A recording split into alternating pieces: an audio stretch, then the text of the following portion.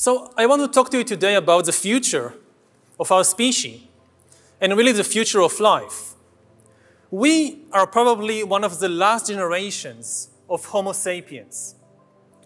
Within a century or two, Earth will be dominated by entities that are more different from us than we are different from Neanderthals or from chimpanzees. Because in the coming generations, we will learn how to engineer bodies and brains and minds. These will be the main products of the economy, of the 21st century economy. Not textiles and vehicles and weapons, but bodies and brains and minds. Now, how exactly will the future masters of the planet look like? This will be decided by the people who own the data. Those who control the data control the future not just of humanity, but the future of life itself. Because today, data is the most important asset in the world.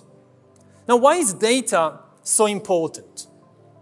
It's important because we've reached the point when we can hack not just computers, we can hack human beings and other organisms. There is a lot of talk these days about hacking computers and email accounts and bank accounts and mobile phones, but actually we are gaining the ability to hack human beings.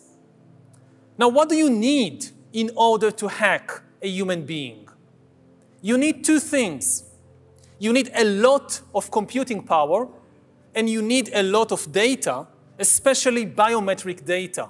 Not data about what I buy or where I go, but data about what is happening inside my body and inside my brain. Until today, nobody had the necessary computing power and the necessary data to hack humanity.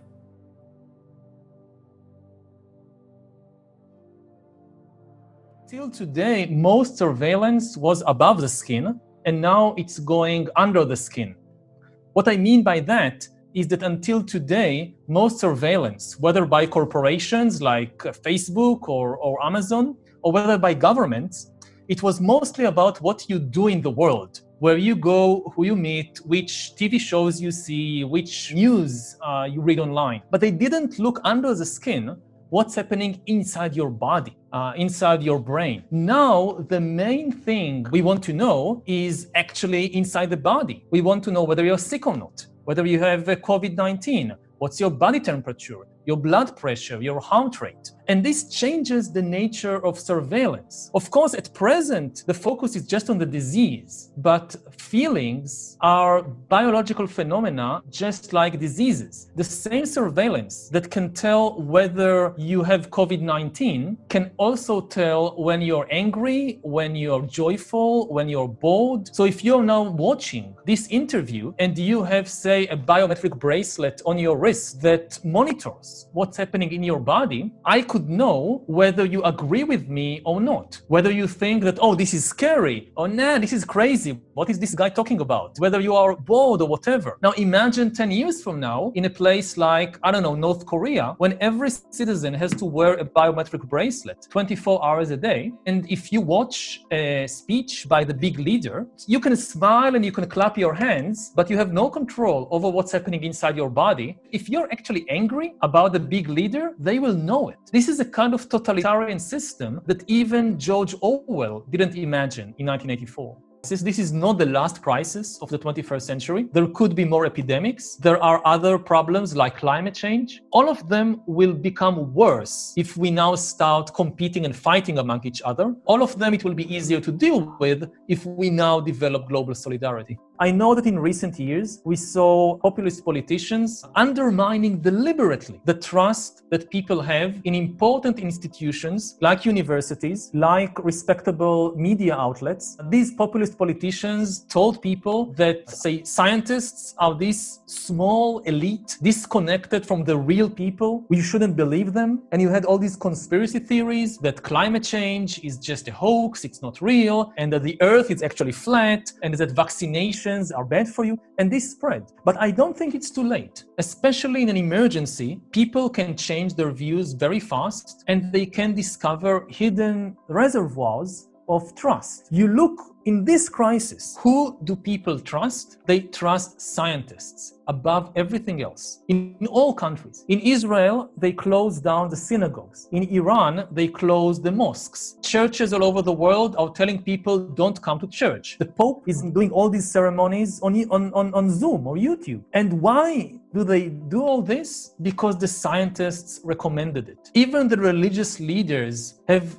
trust in the scientists in this moment of emergency. And I hope people will remember it after the crisis is over, that this is where you go to get really reliable information. This is who you trust in an emergency. So when this crisis is over, and in a year or 2 years, scientists come and warn us about, say, climate change, then we don't say, oh, this is just hoax. These scientists, why should we believe them? Remember, who do you believe today, even after the crisis is over?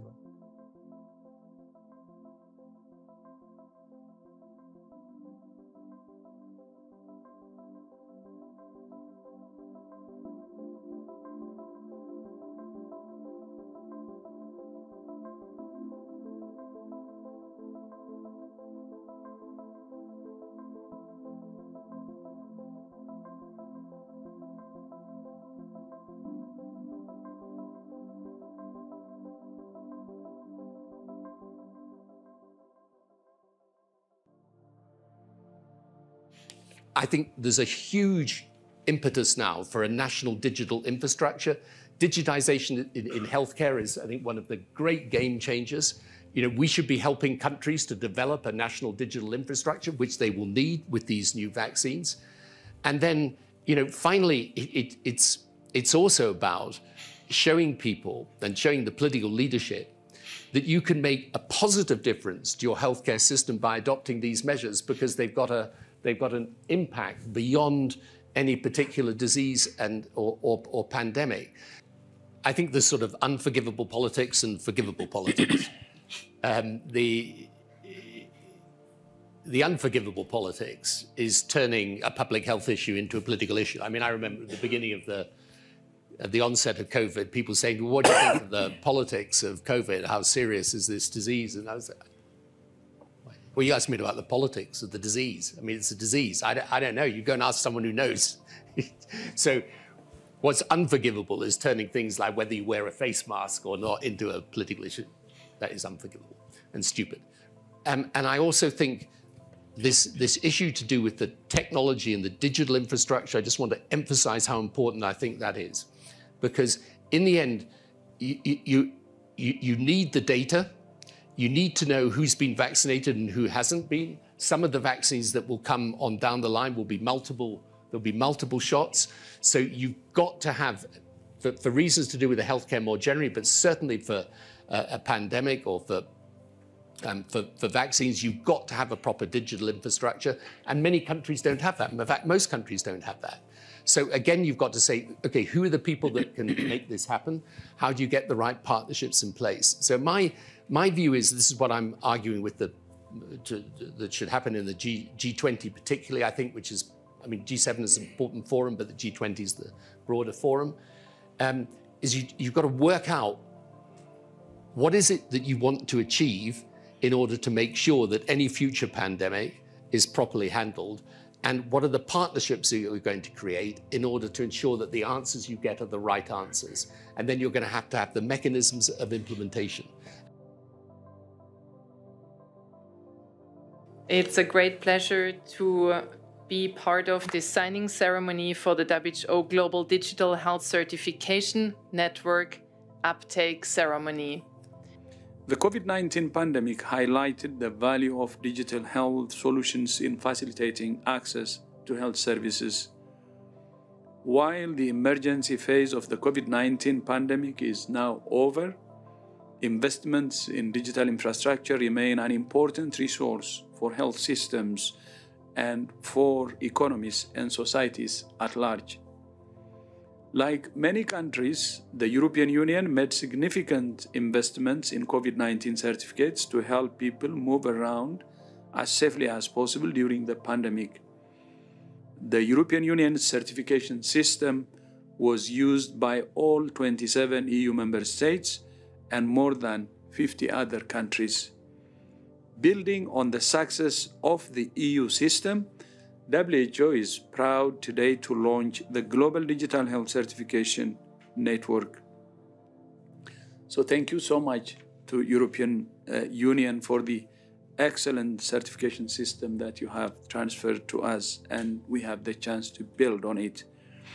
WHO will begin operations of the network today with the existing COVID-19 certificate as a global public good. Soon after, we will expand this infrastructure by incorporating other use, such as a digitized international certificate of vaccination, routine immunization cards, and international patient summaries. WHO will continue to work with all regions to ensure that the network is accessible globally, incorporating relevant experiences and standards from other countries and regions. The Global Digital Health Certification Network will be an important part of our efforts to strengthen health systems and support our member states to prepare better for the next epidemic or pandemic.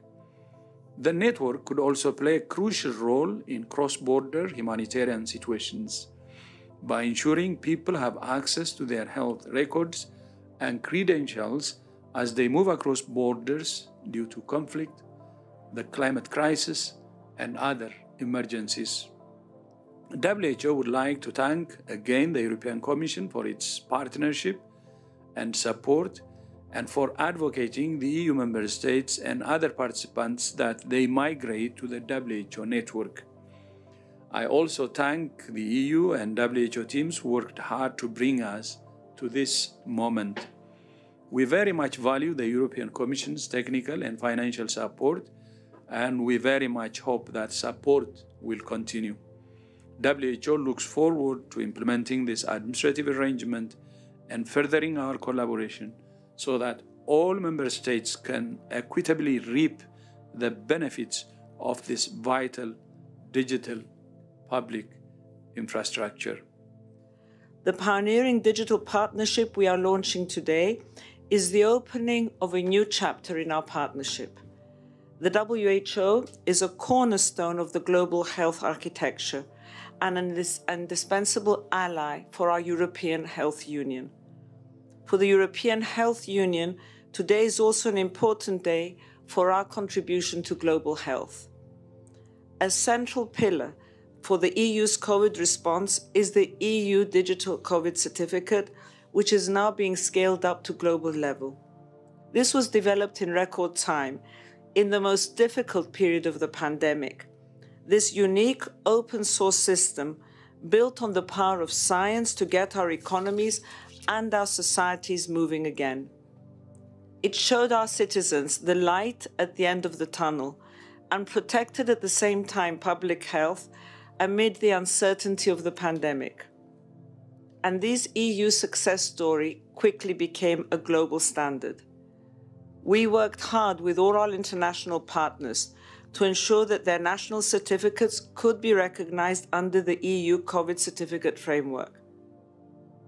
Today, the framework has already been taken up by almost 80 countries. It is truly an example of what we can achieve when the world comes together.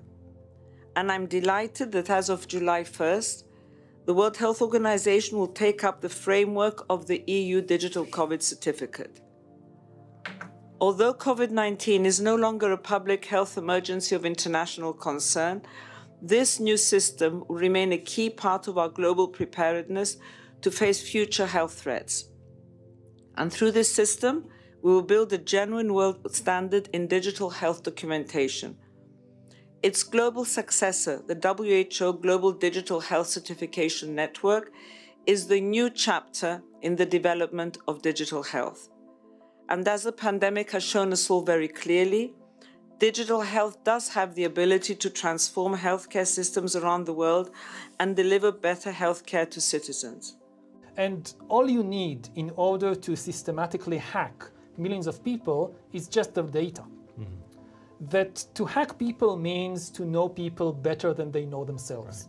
Right. To somebody in San Francisco, in Beijing, knows you, knows more about you than you know about yourself, about your medical condition, about your mental weaknesses, things that you did 5 years ago, 20 years ago, you completely forgot about them, they know it. Right. This is something we never faced before. Not even the KGB could do it. Right. And if we allow this kind of data to be accumulated by a few corporations or governments, the result will be really the end of democracy in the free market and the creation of new kinds of totalitarian regimes or total surveillance regimes in which somebody knows you better and can therefore manipulate you and can therefore predict everything you're going to do. And we are already beginning to see the emergence of such total surveillance regimes in places like Xinjiang, in places like in my own home country in Israel. We have this big laboratory of surveillance called the occupied territories, where you have 2.5 million guinea pigs of how to completely survey and control a population with very few soldiers to control millions of people if you have their data.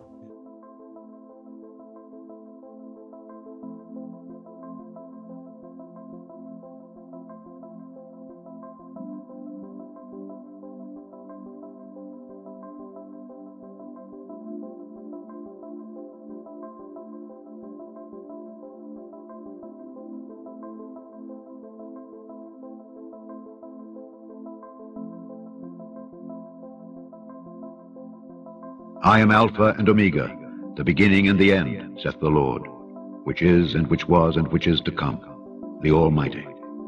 He which testifieth these things saith, Surely I come quickly. Amen. Even so, come, Lord Jesus.